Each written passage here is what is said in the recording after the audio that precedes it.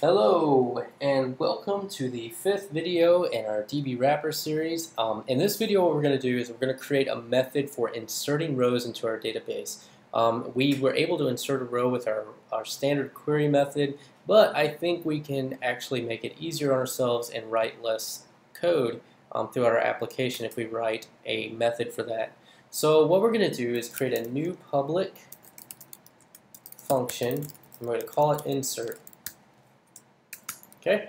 Now insert is going to take two parameters, and those parameters are going to be table, so we need to know what table we're inserting to, and we need the fields, and we'll set that equal to an empty array by default.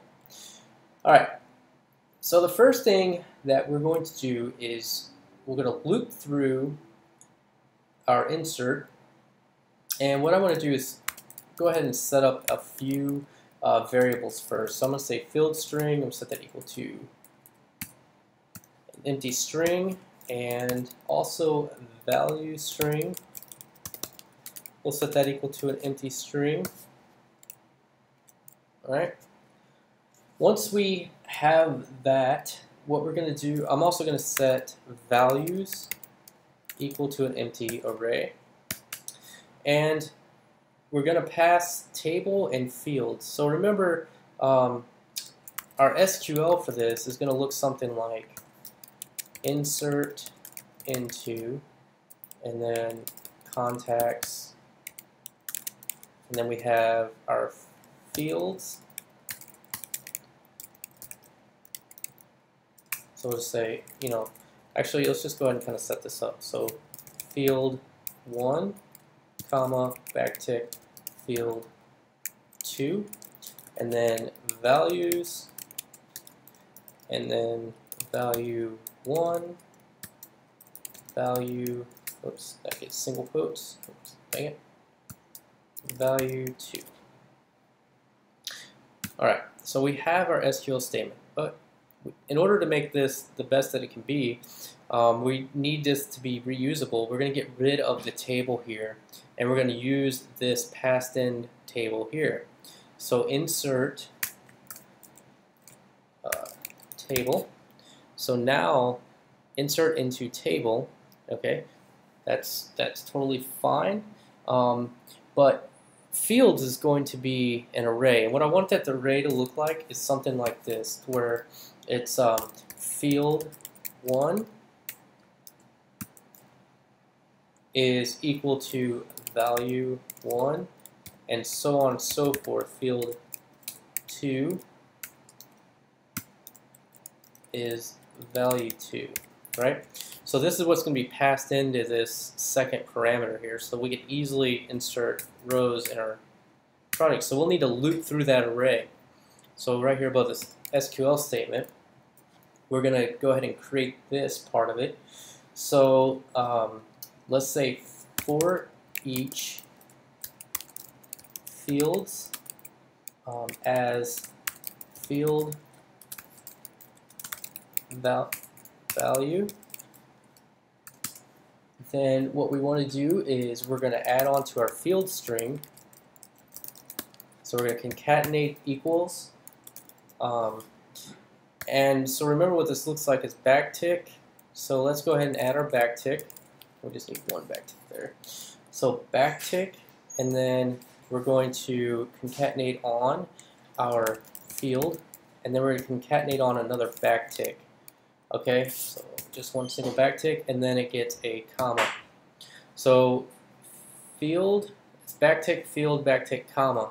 See, backtick, field 1, backtick, comma, and then it would continue on like that. So let's see, backtick, comma,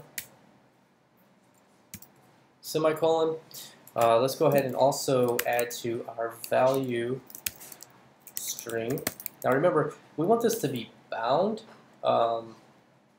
So for each one of these, we're going to actually do this.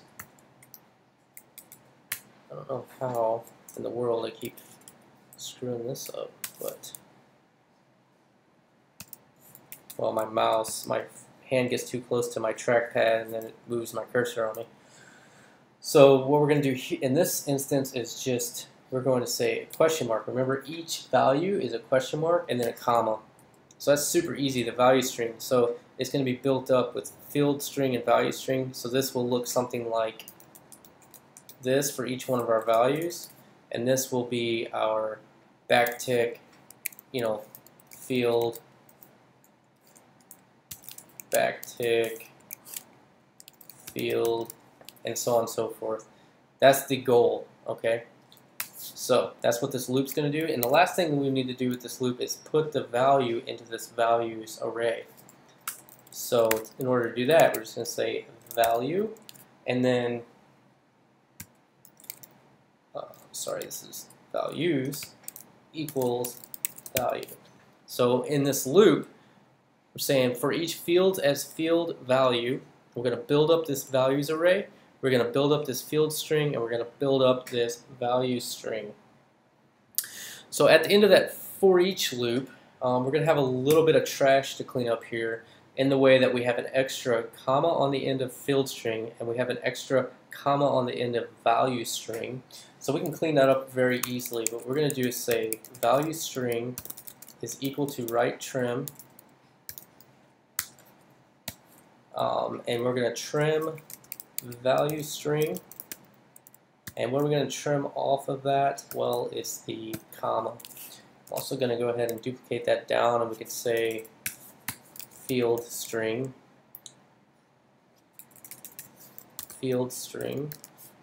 but we're not going to trim off a comma, we're going to trim off a backtick. Nope, we are actually going to trim off a comma. Sorry about that. Okay, so now we have our value string built up and our field string built up and our values array built up. So we can replace this right here with field string, and we're going to replace our values with our value string, which is going to be our question marks. So every insert will actually be bound parameters here. So now that we have our SQL built, let's just really quickly let's do a var dump, and let's dump that SQL statement and just kill the page, just to get a look at how, I don't want to get too far along in this method, but let's just go ahead and use this. So the way this is going to work is db insert, and then the table, the first parameter was table, so we're going to pass in contacts, and the next actually, you know what we'll do? We'll pass in our array contact here. So we'll set that up so contact is equal to an array and fname Curtis, lname Farham, email,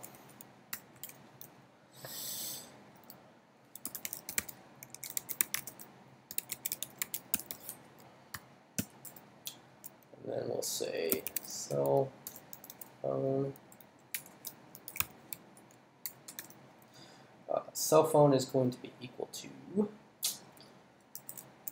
2, 3, 4, 5, 6, 7, 8, 9, 0, and home phone is going to be 636 555 1, 2, 3, 4. Okay, so let's go ahead and refresh the page here, and you can see that we var dumped here. So we have insert into contacts, and then we have our, let's see if I can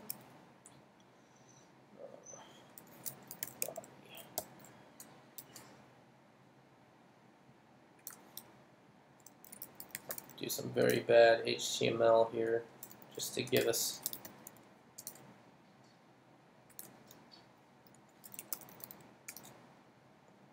give us a little bit of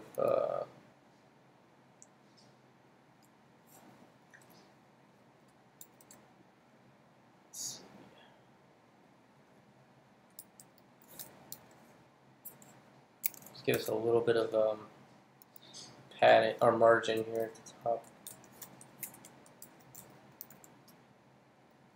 Oops. Okay. Let me put that down here. Just give us some breathing room. Normally I make my stuff look a lot nicer than that. What the?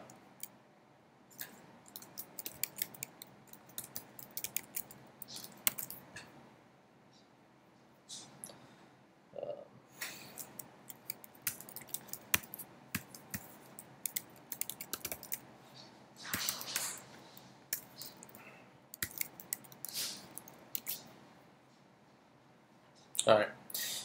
Now, the only reason I did that is because I'm sick of trying to scroll down and it's up above my bookmark tab. So anyway, we have this string here, so we can see that insert into contacts, and then we have our field.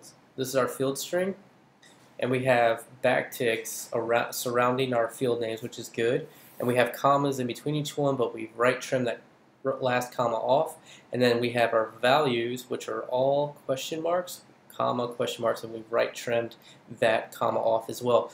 So that will absolutely work.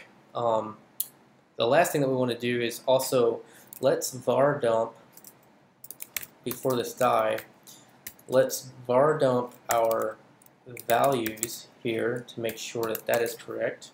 So we have our string, our SQL statement, and then we have our bound. This is going to be our bound parameters. So Curtis Parham. So yeah, so that's all looking good. So let's get back on it now. So let's get rid of this. And so we actually need to run our query to make this happen. So we've already written that query. So we can actually, like I said, we're going to do everything in an if statement to make sure it works. Okay, and we're going to say if this query, and what does it get passed? Our SQL and our values that are going to be bound onto that. So if this query, and then we'll do return true, else we're going to return false. And that is it. So now if we actually refresh the page and refresh our database, we have added another row to our database. So our insert is actually working. So let's take a look at that again, how we use that. You can build up your array here, or you can actually do it inline here if you want. I built up the array ahead of time, and then we use it by saying db insert, giving it a table name, and then passing our fields and values array in. And that's perfect because now every one of our values are bound. We don't have to worry about SQL injection, and it's using PDO. So I hope you've enjoyed this. If you have, please comment, like, and subscribe, and I will see you in the next video.